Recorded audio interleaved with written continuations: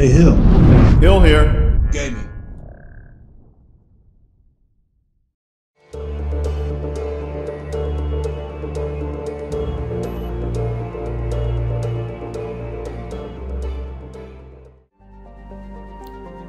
And welcome back to Mass Effect 2. This is Hill here with yet another episode. Alright, unbelievably, we have scoured the entire Milky Way galaxy, and we have gotten all of the star clusters at 100%. Okay, so what this means, look at this, 100, 100, 100. What this means, we did discover a few anomalies, and we're going to investigate those, but as you can see, everything has been completely mined, completely explored. All right, we are headed to the Caleston Rift. As you can see, we have 2 anomalies for the price of 1. Okay, let's see. I guess we're going to head to Solvig.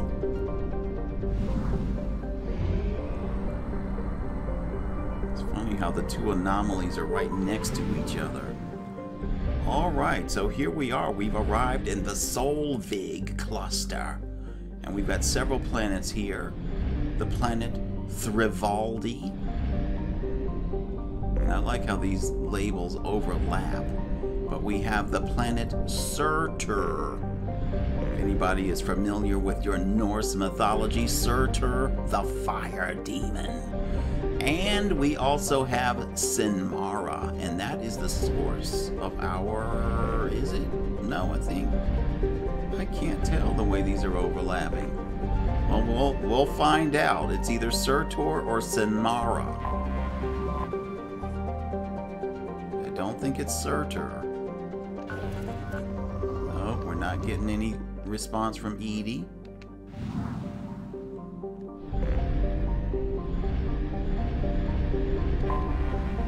Detected. There it is. It's Samara. Sinmara.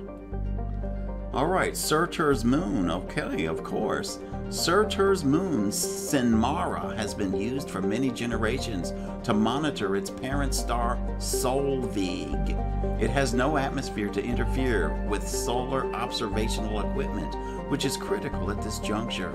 The star recently showed signs of erupting prematurely into a red giant. In preparation for the day when the critical warning goes out, the extranet channel from Sinmara's research station is given top priority throughout the comm buoys in the system. The chances of such a signal being received over the sun's magnetic interference at that time is low, but relegating it to a lower channel proved politically untenable. All right, let's go ahead and scan.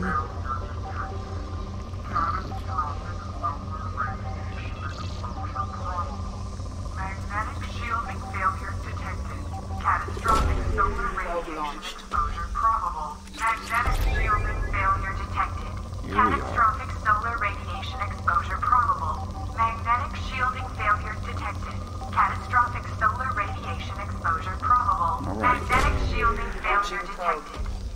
So we have a magnetic shielding failure. All right, we've got an anomaly. Planetary scans indicate that the Sinmara colony is vulnerable to its sun's hazardous solar flares.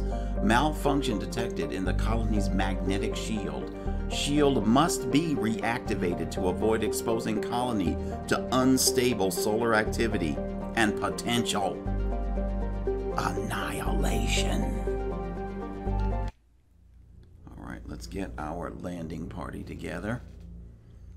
I'm sure most of you are chilled by this discovery, as am I.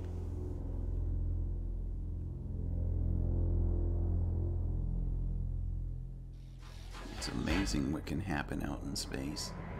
Oh, what? I don't get a landing party? This is just this is a solo Shepard mission.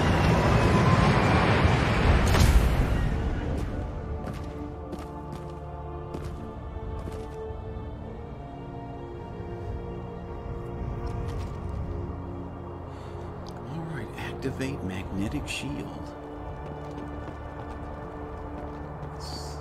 It looks like this should be an easy assignment. Alright, let's get our mattock out.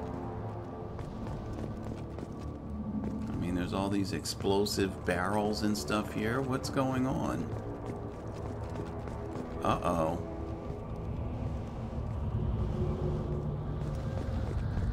Alright, let's go ahead and figure out this puzzle.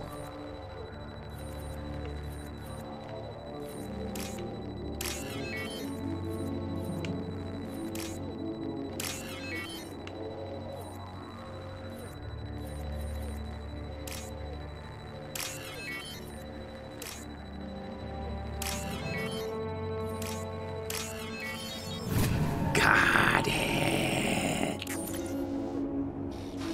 Now, why would this just come up like this? These controls. What's this? Is this another puzzle? Oh, it is.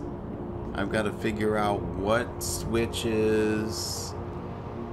Wow. So the power would need to flow. Okay, this one is dead. That one is dead. There's power flowing to this one. I don't know what we need to do, though. Generator overheating.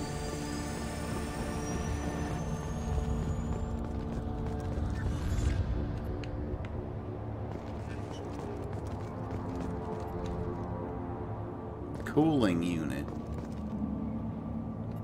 Alright, so this is the cooling unit. So, let's see. Alright, so...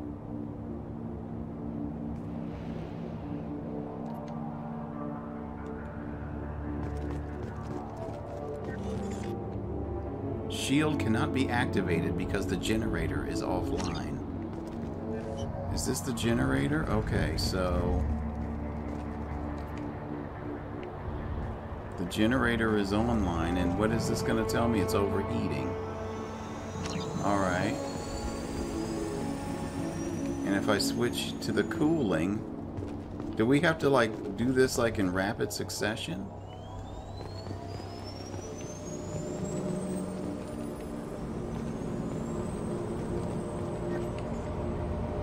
Well, now the generator's offline again.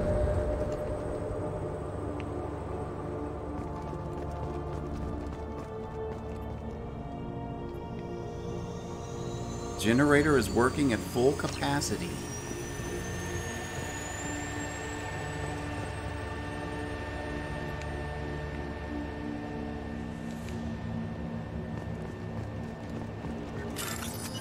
All right. Looks like we're making some progress here.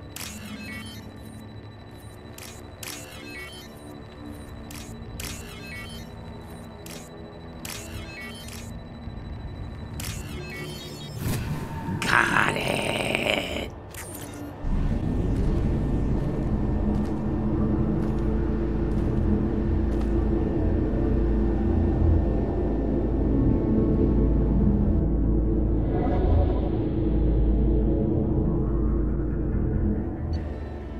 Okay, that was a short mission. Alright, we restored the magnetic shield, keeping Sinmara's colony safe from catastrophic solar activity. Credit reward transferred from Sinmara colonist. Alright, 125 experience. 7,500 credits, and that's it.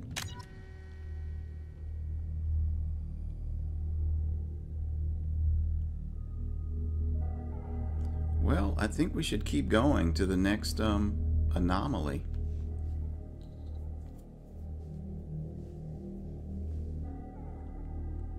I thought about doing each one in a separate episode, but I don't know. This Let's Play will just be extended out much longer than it needs to be. So let's go ahead. We're going to Talava. Alright, so here we are. In the Talava cluster, we have the planet Ataris, the planet Matrum, the planet Cautious, and the planet Tatus. And that's where our anomaly is. I have detected an anomaly. All right. So Tatus is a desert of whitish potassium salts and reddish iron oxides. Tatus is far enough away from its parent star to have a tolerable surface temperature, though it has only a trace atmosphere of carbon dioxide and oxygen. It is still hospitable enough for criminals in the Terminus system to use it as a staging base. Turian patrols sometimes fly through the area, looking to preempt jailbreak attempts on Matrum's prisons. Travel advisory. Unregistered starships have been spotted in the vicinity of Tatus. Civilian travel is not recommended. Alright, beginning scan. There's a piece of crap mech on this planet's surface. If you think you can get it to work, you're freaking welcome to it. Welcome to it. Repeat, there's a piece of crap mech on this planet's surface. If you think you can get it to work, you're freaking welcome to it. Welcome to it. Repeat, there's a piece of crap mech on this planet's surface. If you think you can get it to work, you're freaking welcome to it. Welcome to Let's it. go. Repeat, there's a piece of crap mech on this planet's surface. I have found something. Alright, surface scans detect one Ymir heavy mech signature, Emir heavy mech signature, matching an unknown, possibly pirate registration. Mech appears to be disabled but broadcasting a looping message. Message does not appear to be a distress signal. Resource scans indicate large quantities of mineral resources available, but obscured behind walls of dense stone.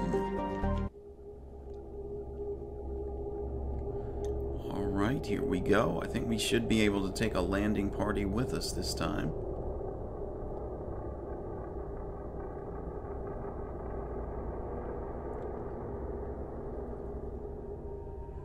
And we're just going to go with our Cerberus crew.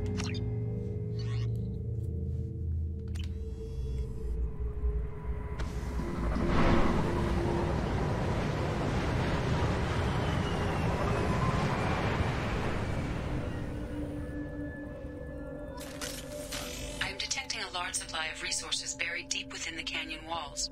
Heavy explosives will be required to excavate them. Alright. We got power cells. And a data pad. I paid Harriet good money for this useless heap of signal error detected. Serious caches of resources here on this planet, but memory leak detected. Alright, I said, sure, the thing leaks fuel like a Volus after a mug of Rincol, but I can deal with that. So I took off and laid out a trail of power cells leading from where I unloaded the mech to bad package, please restart, so that I could at least get the thing moving. And now, illegal fault detected, won't even move. Damn, that swindling L-Core. Alright. Piece of signal error. Alright, let's go ahead and see if we can't hack this.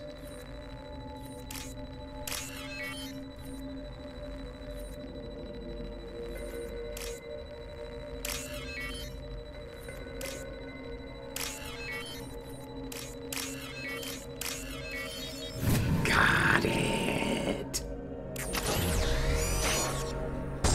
Oh, okay, just like walk over me. Alright, people, let's go. Oh. Wait, what happened? Insert power cell.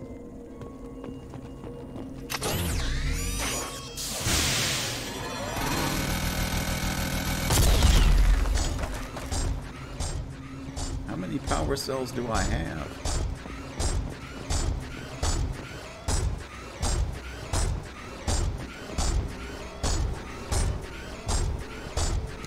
do have to say this is one of the less inspired side missions in Mass Effect 2.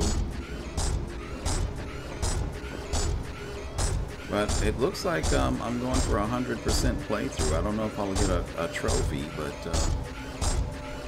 we'll see. Alright, here's some more power cells because I'm sure he's going to run out.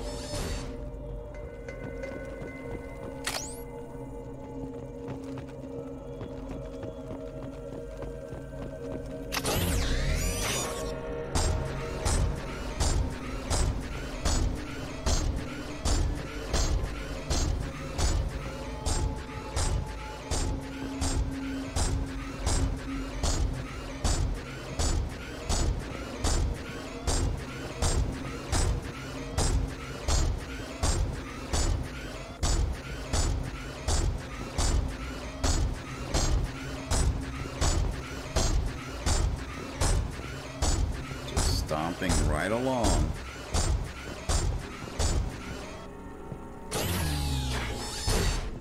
Okay, here's another power cell. There is no more. Alright, let's look. Fan out.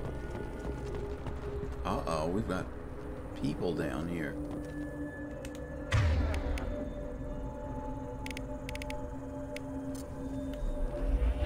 Alright.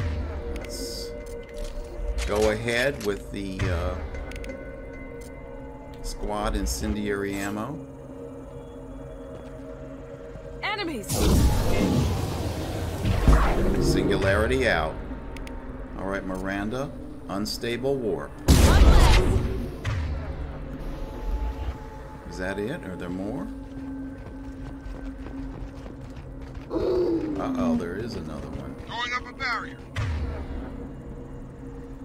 How about slam? On the floor! Whoops.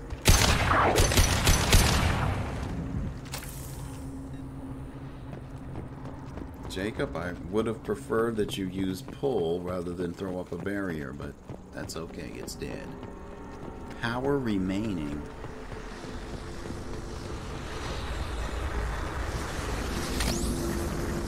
Alright, we got more power cells.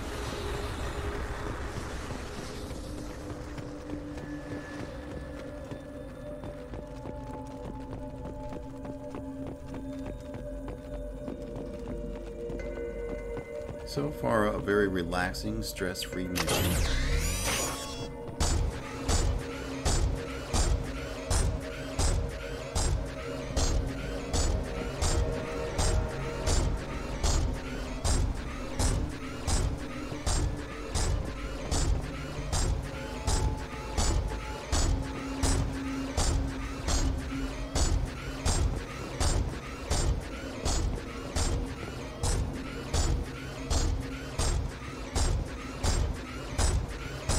I remember if you rush off too far, I think it'll stop. But we do need to look over here. Yeah, here's some power cells.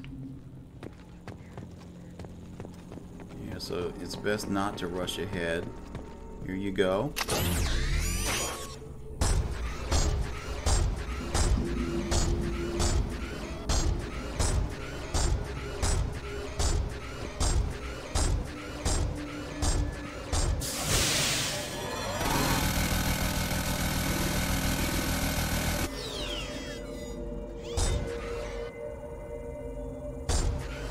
Please tell me it hasn't run out of power. Okay, there's a bar here. Come on. There we go. Uh-oh. It's gonna blow. Alright. That's the end of that. I can't remember if these resources were really worthwhile. Let's see, what did we get? Oh. 5,000 palladium, okay.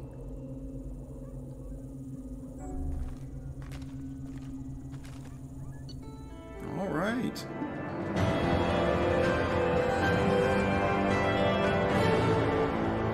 Okay, so we recovered a buried cache of resources. The Emir mech was unsalvageable. All right, we got 125 experience. We got 7,500 credits. We got 5 1,000 platinum. And we're headed back to the Normandy.